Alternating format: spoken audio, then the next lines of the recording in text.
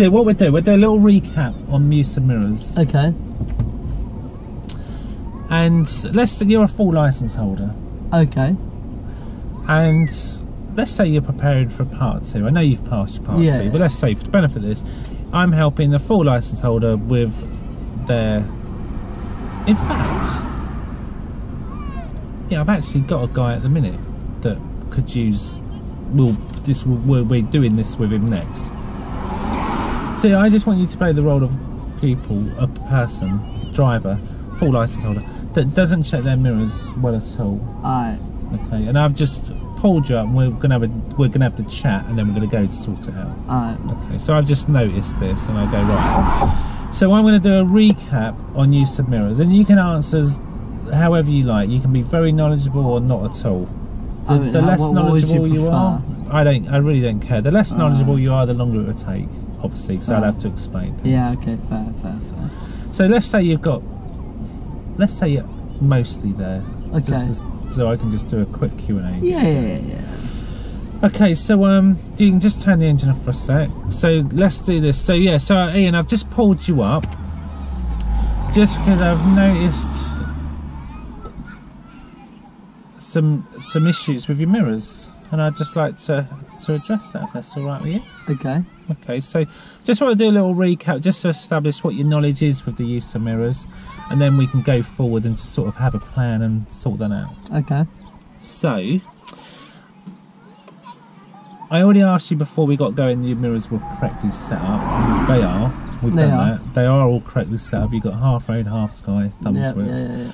And I just want to quickly ask you, just as a recap question, can you remember the different types of glass you've got in your mirrors? Flat and convex. Good. Where's the flat? There.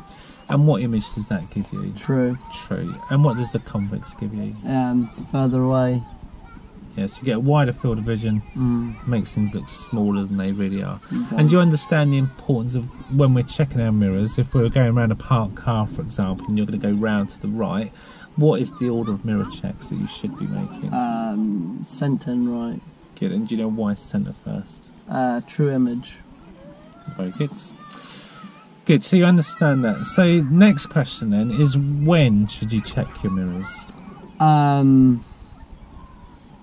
I'm going to say before a manoeuvre and before signalling.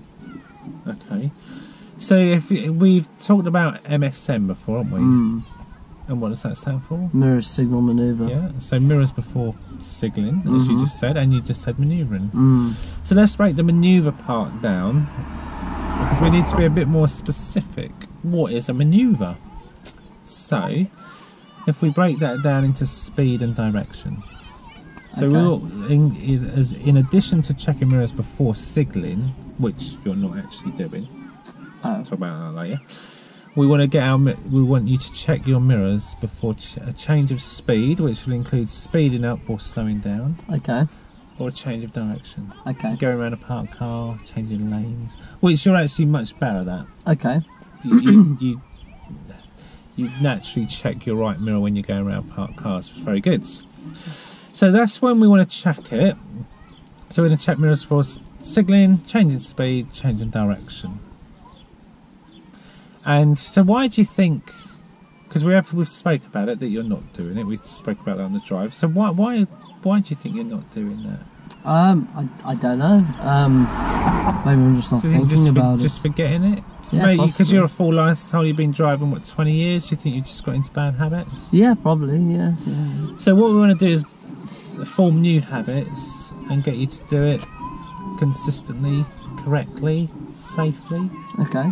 And that will really help you, not just in preparation for your part 2, but from a safe, being a safe, responsible driver. Okay. All right. So we know when we should check them. We know we use them in pairs. So now we just got to get this habit in, haven't we, and get you to do it.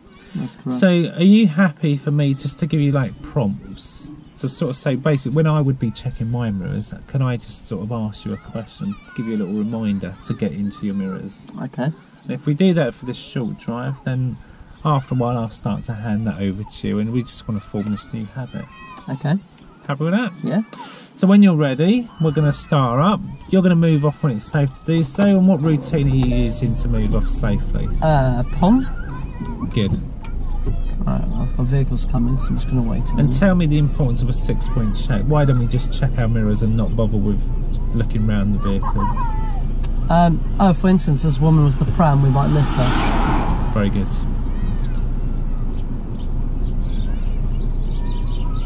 So do you think you could have got away before the cyclist then? I guess so, yes. Yeah, you want to be looking for those gaps and getting away. Okay, but it's quite handy because now we've got a cyclist to deal with. So before we go around this cyclist, what 2 mirrors are you going to check? Centre and right. Good, and why are you checking the right one? Make sure there's nobody there. Okay, good. And then before you come back in, which 2 mirrors are you going to check? Centre left, yeah. You've already done it, good. And why did you check that left? To make sure that I cleared him, basically. Yeah, did you wait till you could see him before you come back in? yeah, 110%, very good. Yeah. End of the road, we're going to turn right. So before you signal, what 2 mirrors? Centre left. Centre right. Centre right. Centre right. Yeah. You just got your words confused there because you did check the correct mirrors. You just said the wrong direction. That's all. I signalled before that junction though. Is that okay? Yeah, you're going to talk. Well, because it's quite talk close. about that. But in the new road, what mirrors are you going to check? All of them, yeah. Okay, yeah. So what was your thoughts on that junction? And when should you have signalled? Maybe after, possibly. And why is that? Not to confuse anyone behind me. Yeah, good. Did you confuse anyone? No, there's none there. So it wasn't worth of a mention from me. You didn't cause any problem. I didn't want to intervene. At the end of the road, we're going to turn right. Okay. So before you brake before this bend, did you check your mirrors? No. Didn't think you did. So before you signal at the end, what mirrors? Oh, we're turning right. So centre right. That's it. So we just want to get them mirrors in earlier. Okay. Then we're into a new road. So what mirrors are we checking here? All of them. That one, that one, that one. So left, centre, right, and look for those bikes. It's going to go ahead.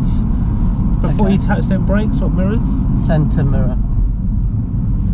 And you left check that? mirror. Yeah, that's good. Why did you check that one? Because it's good. Just to make sure there's no cyclists or anything there. Yeah. And where would a motorbike be coming from, potentially? Could they come down there? Yeah, I guess they could come down the right, yeah. So we talked about Bob and Tom. No. Okay, no. Bob, this mirror, boy on a bike. Yeah. Tom, twit on a motorbike. So for Bob, look for Tom, look for vehicles behind. So I'll go for next action motorbike licence. And while you're waiting at the lights, we overtook a cyclist a little while ago. Do you reckon he might be coming down here I soon? mean, he could do, yeah. So if we keep an eye out for him. So you could go this way or down there. If we look ahead, there's a cycle path ahead which goes into the middle lane. I don't know if you can see that yet, but there will be one. I thought I had the bus game ready there. Premature that was.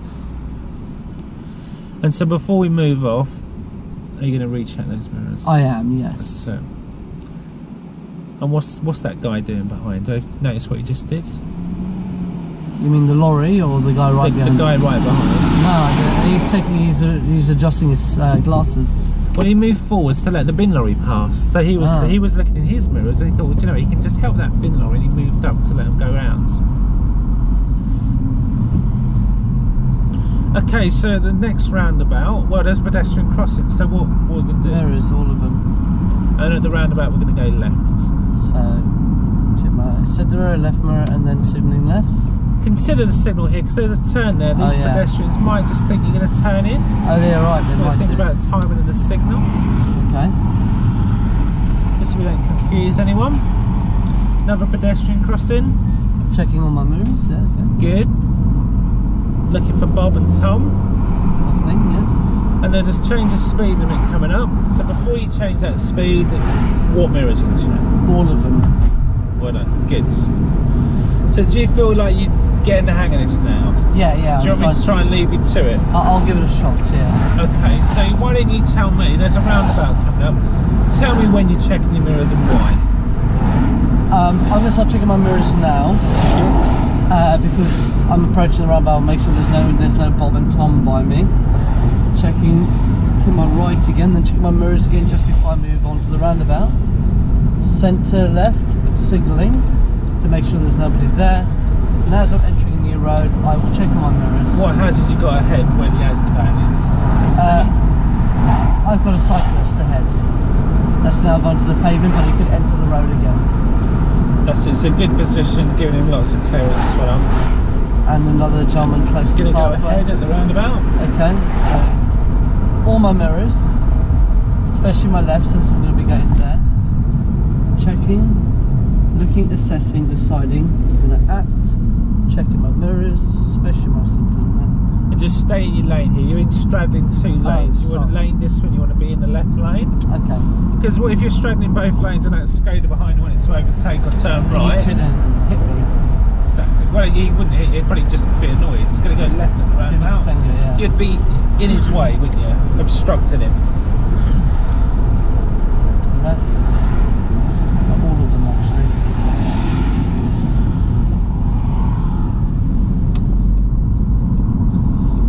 Good use of signal there. Hold on. Check the mirrors. Go ahead at the roundabout. Okay. Speed slightly.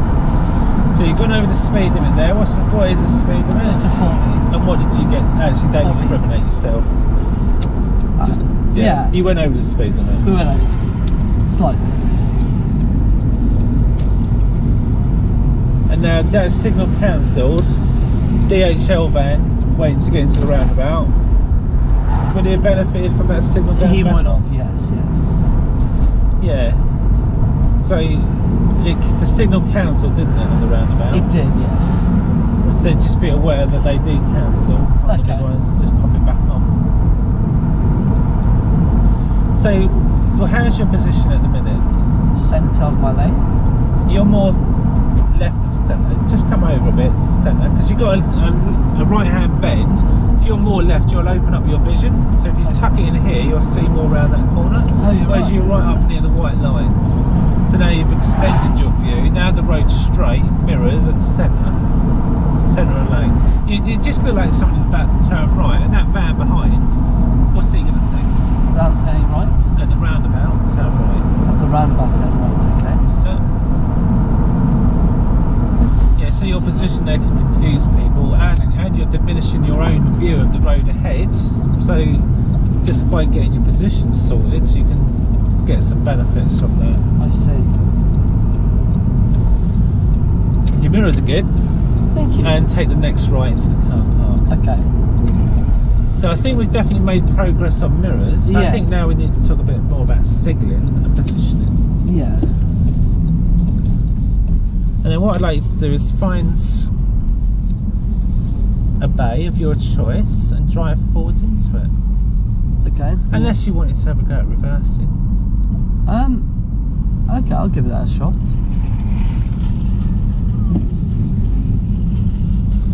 So I'll leave it up to you. Your choice whether you drive in reversing. As long as we finish in between the lines. I'll just try it.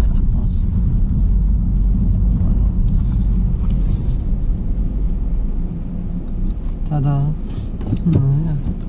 Yeah. Alright, so we just sum up. So just to consolidate, when should you check your mirrors? Before, we spoke about this, so before signalling, Yeah. before change of speed, and before change of direction. Very good. And how do you feel you've got on with that in that short drive? Oh, very good, yes. Yeah, I'm happy with that. And so what do you feel that we could do better there? I could do better with my signalling a little bit and maybe my positioning on the road. Yeah, so a little bit about timing a signal. Well, sometimes you question yourself, which is right. You signalled there were two junctions close to each other and you felt you identified that, but you didn't affect anyone. But the time I was more interested is where them pedestrians were there and there was that turn into like some... Mattress man, yeah. Yeah. So with that signal too early, if you was walking along there, do you think you'd be like, oh, I better wait because I think that car's I would have probably in. waited, yeah. Yeah, so then they wait for nothing. They didn't, because they weren't near enough. But it's just something to think about, isn't it? I could probably confuse the road traffic behind me and the people on the pedestrian as well. So just think about timing of it. And we talked about position as well. Yeah, but come to the left, open up my road a bit more. Yeah, and what about roundabouts? What you I cut the roundabout a little bit. Yeah, so you straight lines. Why'd you do that? Is that The roundabout was a bit confusing. I thought it was a bit. I thought that I was on the left, but really I could have come to the left a bit more. No, if you think about your mirrors, so you're checking your mirrors, you know what's behind. Because a lot of drivers would do that. They'll think, well, there's 2 lanes here. There's no one coming up. I'll just cut through the lanes to make a shorter, smoother path to your exit. Are you thinking that's why you did it? Yeah. No, I think for me, I thought the roundabout. I thought I was in the correct position for my roundabout, so I decided that was right. I thought there was enough space on the right, so maybe it's just my spatial awareness. I could have been to the left a bit more. Yeah, you were just more centred. I think if the Skoda wanted to come round, he wouldn't have been able to. Okay, I see. Do you think he did want to come round? No. I don't think he did. But if you are in the habit of doing that, sooner or later there will be someone. And going forwards to your Part 2 test, if there's 2 lanes on that roundabout, they don't want you in your lane for your lane discipline. Okay. Yeah. So that's another little habit we can look at. We can look at that next time. Okay. Yeah. There you go. End of. Done. So there you go, little recap on use of mirrors. There are new things coming, and that's what people could do if they're taking a full licence holder on a Part 3. You know. I'm glad you mentioned that, because when I did kind of do the roundabout. I wasn't going to say it, but I did kind of do it to see what you'd say about it, because this is what my sister's brother does a lot. I'm teaching him roundabouts, so I've moved off roundabout, and I'm gonna tackle next lesson. I'm gonna get him to do a hill start, okay? Because I've noticed that lately he's become slack in lifting the clutch too much or keeping it down. Yeah. But he does that. What I did on the roundabout, he does it all the time. Yeah. And I've really struggled getting him to do it. So I was really curious to see what you were going to say if I did it. So people watching this might think, oh yeah, that's what I want to do. I want to take a full licence holder who needs mirror checks. But what they won't be able to plan is that you straight lining a roundabout or being in a funny position on a right bend when you're right up near the centre line. Yeah. And you know, you can't script that. You just have to be there with your pupil, looking at them, watching them, and thinking, do you know what? Why are you doing this? He does this. He genuinely does it. He genuinely cuts it up. And it's if you're missing those things on a Part 3, that's where you're in trouble. I see. I understand. Because they'll be like, do you know what? The examiner's seeing it, thinking, why aren't you dealing with it? Come on, look at their position, look at their signalling.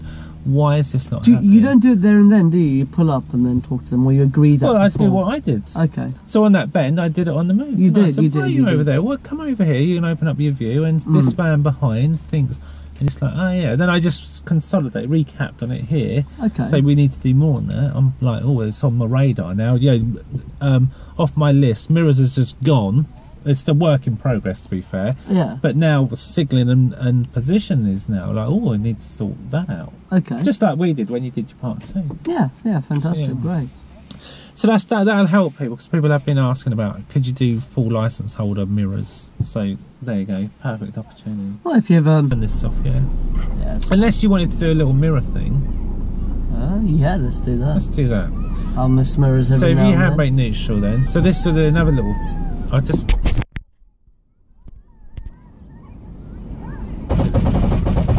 Oh Christ, what you did my car, you motherfucker. I am only joking. No. I've never.